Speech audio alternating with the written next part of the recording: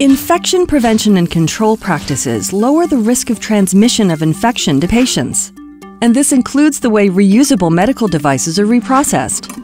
That's why the College of Physicians and Surgeons of BC launched Physician Office Medical Device Reprocessing Assessments to support, educate, and assess community-based physicians on the reprocessing of their semi-critical and critical reusable medical devices.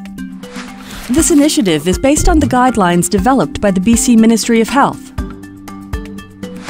These guidelines ensure physicians all over the province follow best reprocessing practices in all healthcare settings. All community-based physicians performing reprocessing will be required to participate in an assessment, whether they work as a solo physician or as part of a group practice.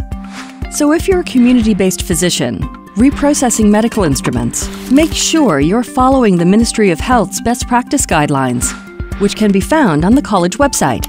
You'll also find additional resources to help you navigate through the information and ensure you're meeting the requirements for medical device reprocessing so that you can continue to provide safe care to your patients.